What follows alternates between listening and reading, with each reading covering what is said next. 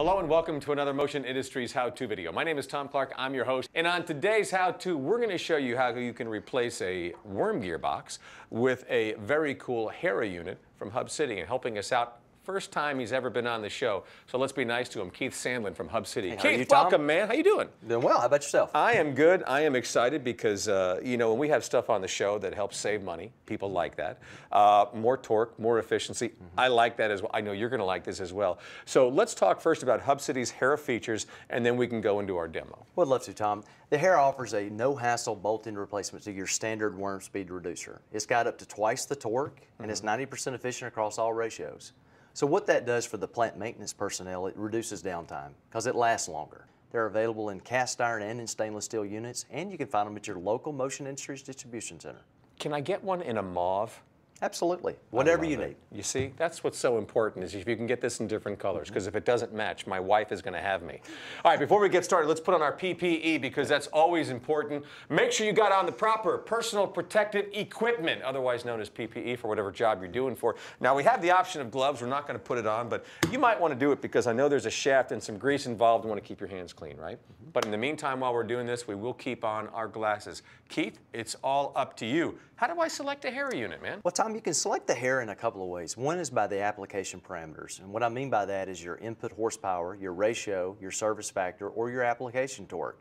Another way, you can simply interchange an existing worm gear drive by our interchange charts that's available. We also offer a nice app that's available on iOS and Android devices.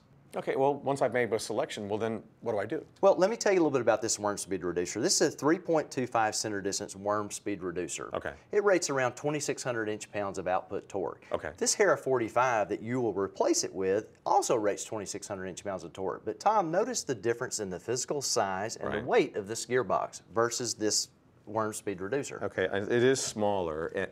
Oh, wow, that is. So you're saying this little gearbox can do the same thing as this one over here. The HERA does the same as that one. Absolutely. Tom, the HERA is very power dense, and what I mean by that is inside there are helical and hypoid gearing, and it allows us to put more torque in a smaller package. Okay, now when people start talking about that, they're like, well, what about heat?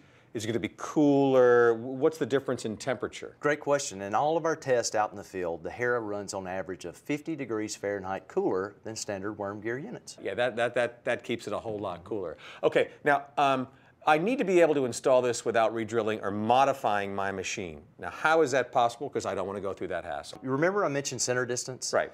All worm speed reducers classify their worm speed reducers by center distances, and along with those center distances come standard parameters. Okay, all right, now what would those be? Well, first off would be base to center height, and what I mean by the base of the gearbox to the center of the output shaft. Right. Second main critical dimension is the width and length of the bolt hole patterns, and then finally the output shaft diameter. Okay, well, I know that's important. I'm really not kind of sure how this is going to work, but I know that if your output shaft, if that doesn't match, then you're going to be in trouble. So how do I raise this up to do that? How is the HERA unit going to do that? We're going to make it work with two accessory kits, Tom, to make this HERA 45 take the place of the 3.25 center distance worm. Okay. Let me show you. First off, it's a B-base kit, and this is held on simply by 4 bolts. The maintenance man can put this on, and this does a couple of things for us. This gives us the correct height of the output shaft. It raises the gearbox up. Secondly, it allows us to not have to change your bolt hole patterns because it will drop directly into the worm speed reducer. Okay, and you can find different size plates depending upon how high or low you need to go. Absolutely. Okay, but what about the output shaft? Because I know that's just as important. Absolutely. We offer a universal shaft kit. Okay. And it's held in by a retaining ring. Gotcha. And you can simply just take it and slide it in. And what this does is going to give you the correct outside diameter and the correct center line length to the output shaft end, which is going to fit in the same envelope as your worm speed reducer. So it's going to be that easy? It's really that easy, Tom, to replace an inefficient worm speed reducer with a HERA. Remember, the HERA is going to give you 90% efficiency across all ratios. It's going to have more torque per size. And the main thing is it's going to last longer than that worm speed reducer. You're saving me money. Yes. People are going to love you. Keith, thank you so much. We appreciate your time here today. Keith Sandlin, he is with Hub City. We were talking about the HERA units today. What a great little machine. You need to contact your nearest Motion Industries branch location, representative. Talk to them about this and say, hey, I saw Keith on one of the MiHow2 videos, and I want to know more about this, and he'll make sure that you get the right information. Also, you saw we were wearing our PPE. Make sure that you're wearing the right PPE for whatever the job calls for. We opted out on the gloves, but you might want to wear that because you don't want to get any grease on your hands when you're dealing with the shaft right there, when you're going to be putting that on your unit. Also, we'd love for you to watch some other MiHow2 videos, not just this one. And if you want to figure out where to find them, MiHow2.com, that's our website. And you can get just about anything over there. They got the MiHow2 videos and also Tom's toolboxes as well.